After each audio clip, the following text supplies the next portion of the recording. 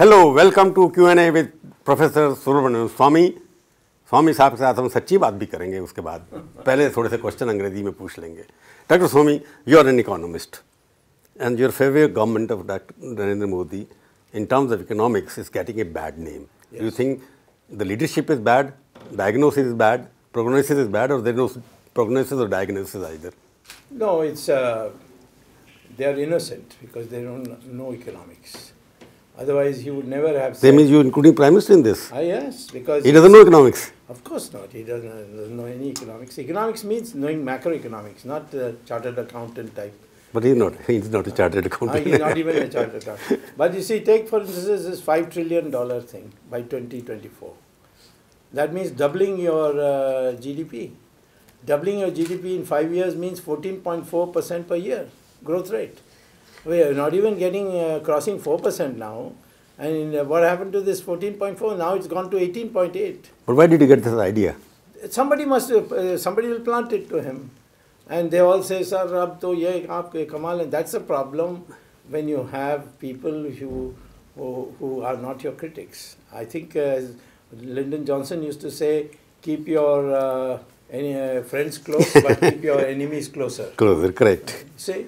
So, but he keeps his enemies far away. No, even critics. I mean, if I criticize, I supported him. At a time in 2005 when nobody wanted to take his name, I said he should be the Prime Minister. But are you saying that BJP is bereft of any economic ideology? No, he's bereft of any economics person who can be tolerated in the system. You have good people as economic advisor now, the young chap who's come from Indian School of Business, but he is terrified. He doesn't want to open his mouth. When I asked him in a dinner when I met him, I said, how can you say this is $5 trillion is possible? He said, no, this is in current prices. Current prices means inflation included. That's what I was going to say. That if inflation next 5 years goes from 5 to 6% to 10%, yes. It is 5 trillion anyway. It may go to 7 trillion. That's right. That's the value of goods and services. That is what he said. Yeah, absolutely. That's why inflation is going up now. No, that is not economics. That is fraud. But if you were there, $5 trillion economy in actual terms, in constant prices, yes. What would have been the magic? Is it possible within the Indian system? We have known each other for a long time. Yeah. Do you remember I started my Swadeshi plan with 10% growth rate? Yes. Everybody laughed. No. 10%. What is he talking? Ultimately, we came very close to that. Very close to that. I said just get rid of the socialist economic system and you will get 10%. And that's how Narasimha Rao got it to 8%. So I'm saying today the problem is only one. There is weak demand. The weak demand is amongst consumers. So put money into their hands, give them confidence, give them a cheerful news, and that is abolition of income tax. That is one agenda you have been carrying out for many years, and nobody is listening to that. Yeah. That's a great idea of demand, because we have been falling so far the supply side model. Yeah, absolutely. But when you say, Dr. Swamy, you are an economist, when you say socialism should be dismantled. Yes. When you dismantle the socialism, you obviously create capitalism. No. Alternatively. No. Market economy. You praise Narasimha Rao. I will just ask one question because you will be the best person to give answer. Yeah. 91 till 2019, almost 29 years. Yes. Distribution of income has been very inequitable. Yes.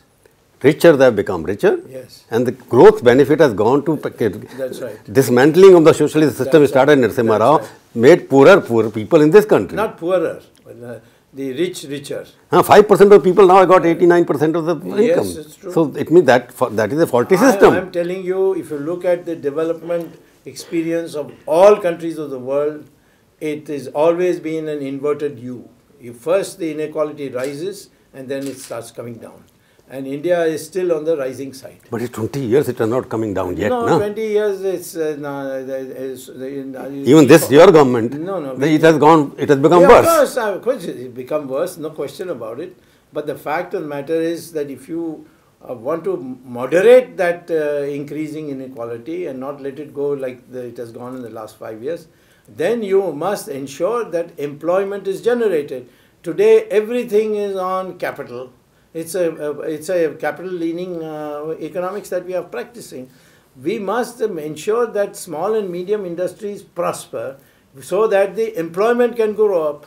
You must ensure that the skill of the labor, you don't have to make them into the software scientists. You must give them skills so that they can get employment in small and medium industries. What do you think about this so much tax concession or fiscal loan writing off so many crores, thousands of crores they are giving? They are all on the supply side. They don't want to reduce the income tax, but they want to give the income tax to the corporate sectors. 100%. That's what I'm saying. These are all complex general equilibrium thing, and none of these people understand it. But you see, one is you are a Swadeshi promoter also. Yes. And here in the economics you are talking about dismantling of socialism. That Swadeshi, you have to define, like Ram Raj was there, Gandhi gave some other Swaraj and whatnot. Yeah. What is your coinage for Swadeshi? My idea of Swadeshi is simply don't give any concessions to foreigners. If they find they are going to make profit, they will come. And if you give them concessions, they will come, use the concession and buzz off. Today's foreigners who come, they want to recover their entire capital in 3 years. That's terrible. You see, nobody's coming long term. So I'm saying that you develop your domestic industries. And what did the Chinese do? They only did one thing. They were finding that East Asia was exporting certain goods, which was becoming expensive for them because labor was going up. So they said, give us the semi-processed goods, we will finally process it and send it to America because they had cheap labor. We can do the same thing. We need, of course, infrastructure for that. Give employment by building infrastructure projects, by printing notes. Don't go to the finance ministry at all. But we have blocked every infrastructure project of Nitin Gadkari. But they are talking about now giving, how do you explain that you are saying, okay, it is not growing. How do you explain during the past 5 years of your government, party's government, index, Sensex has gone up from 21,000 to 40,000. Yes, well, whose money is coming there? Please find out the list. You will find the top, some 20% of the top are only one who's making money. Everybody else is pulling out. So you say index is manipulated by... No, yeah, bound to be. It's you see, somebody's money is going out anyway, no? Money is going out. It's coming in from portfolio investment, goes into the stock market, makes the money and makes a killing and leaves. And you'll find one of these days, I will say 2 months from now, you'll find the stock market crashing because all these guys are pulling out their money now. It also, one thing is there, here is an economic issue, which is you are thinking economy is in a bad, everybody feels like that, but government... I've been saying it since 2015. Yeah, but government doesn't seem to believe in that. They think the economy is doing very well. Nobody's telling them the truth. And the opposition charges that this laws like CAA and CPR and that has to divert from that issue. That is not a diversion. That is a... Well, nobody talking about economics. No, that is because they don't know economics to talk. Not about, even the opposition not talking about unemployment. Opposition also doesn't know any economics. They think Chidambaram knew any economics. He was a C-grade student in Harvard Business School.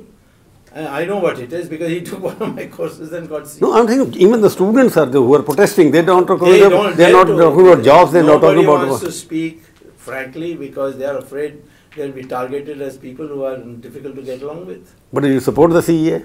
This of course, 100%. But why? It's a commitment of the past. We have to do it. Then why should these people camps? Why should you manage only particular religious communities? You find me somebody from Pakistan who says I am being religious. Somebody asked you, Musharraf is one. Musharraf didn't say religious prosecution. No, it's a religious. That is a different matter. It is a prosecution because anybody. No, these are all made up stuff. So you mean to say only religious, on the religious ground people are prosecuted? This category, this particular amendment is restricted.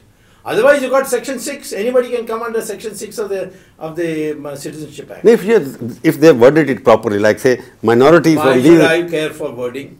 I'm telling you the truth. This is the unvarnished truth. That Hindus, Sikhs, Christians, Parsis, Buddhists. But Jains also not there. Jains are also, but there's no Jain. There's no Jain. So therefore, these are the people who could be persecuted in a Muslim Darul Islam. But you see protests all over the country. It means your party is isolated. It's easy to get protests in our country.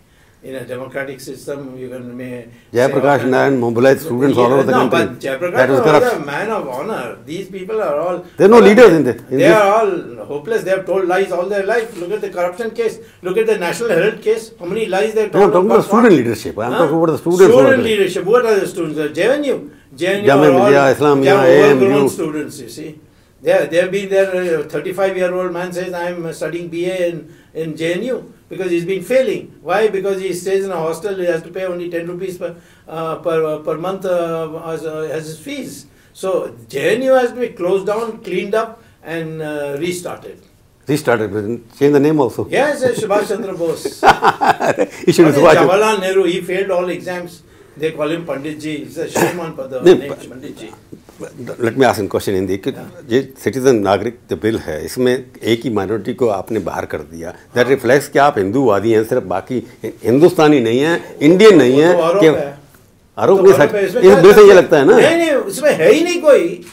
जो register बनी थी अभी तक उसमें कहीं नहीं एक मुसलमान भी आया। भाई वहाँ क्या हुआ आसाम के अंदर? आसाम के अंदर जब आपने लागू किया आपने एनआरसी, वहाँ पर आपके धर्म के शोषण पर या अत्याचार पर नहीं आए, वो यहाँ अच्छे नौकरी ढूंढने के लिए आए। एनआरसी वहाँ तक आपके खिलाफ लोग बोल रहे हैं, वहाँ के आपकी पार्टी के लोग खिलाफ होगा उसके? नहीं, एनआरसी के लिए खिलाफ नहीं बोल। हाँ बोल रहे हैं सुना, और आपके चीफ मिनिस्टर ने कहा कि हम इसको नहीं मानेंगे, हम इसको इम्प्रूव करेंगे, इसको उनको तो मानना ही पड़ेगा। सुप्रीम कोर्ट का ऑर्डर है। हाँ पर वो चीफ मिनिस्टर नहीं रहेगा यदि वो कहेगा मैं सुप्रीम कोर्ट का ऑर्डर नहीं मानूंगा। वो उसके अंदर तो है किसी का बच्चा तो सिटीजन नहीं बना, फादर बन गए या फादर, उसके लिए प्रोविजन है इंक्वायरी के लिए, जहाँ ह्यूमैनिटेरियन इश्यूज पर हम करना है करेंगे, परंतु उस व्यक्ति के बेटा को मिनिस्टर सिटीजन बनाएंगे, बाप को तो फिर घर में बैठना पड़ेगा। जो हिंदूवादी एजेंडा जो लोग कह रहे हैं कि doctor Swami is more Hindu icon then anybody else, तो यही कहते हैं कि हिंदू के नेता कोई है तो डॉक्टर स्वामी है। ठीक है, पर मोदी जी को हिंदू हृदय सम्राट बोलते हैं। Political acceptability as a Hindu leader उनकी आपसे याद आया, ऐसा बीजेपी के वाले को मानना है? तो क्या मुझे क्या फर्क पड़ता है, जो मैं कर रहा हूँ मैं उसमें मैं सफल हो रहा हूँ। अब वो तो कुछ करते नहीं है। राम मंदिर पर क्या किया हमारी सरकार ने? कुछ नहीं किया।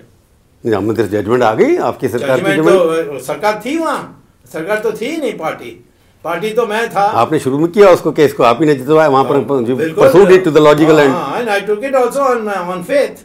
बाकी सब तो प्रॉपर्टी के लिए लड़ रहे थे। सरकार ने थोड़ी मदद तो की होगी ना? क्या मदद की? जो मुझे तो नहीं दिखाई पड़ा।